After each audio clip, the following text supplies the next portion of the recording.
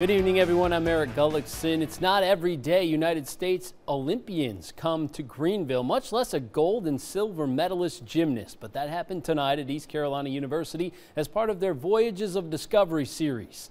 All ages and many young aspiring gymnasts attended, and they got to see this presentation as gymnast Lori Hernandez shared about the trials and tribulations of being an Olympic gymnast. She's written a New York Times best-selling book and one on Dancing with the Stars. There were a number of topics discussed, from injuries to mental health to being the first U.S.-born Latina to make the U.S. Olympic gymnastics team since 1984.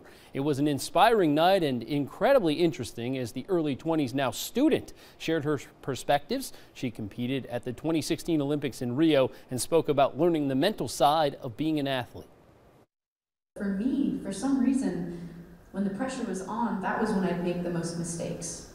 And it made me feel like a bad athlete and a bad gymnast.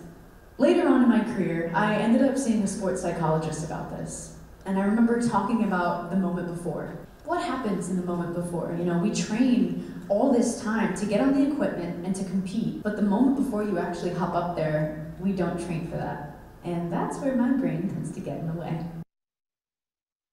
Hernandez is currently studying drama in New York City and hopes to be an actress one day.